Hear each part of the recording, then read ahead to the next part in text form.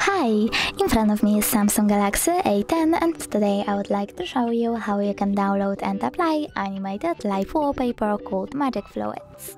Start by accessing Play Store on your Samsung and clicking on the search bar.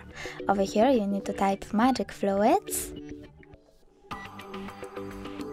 and download this free app from this developer. After that, tap on Open.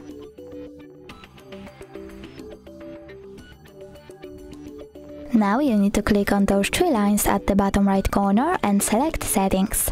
Over here, tap on I accept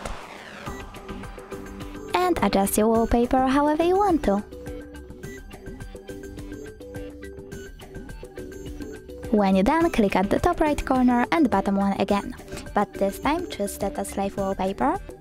Click on Set Wallpaper and decide if you want to see it on home screen or home screen and lock screen by clicking on one of the options.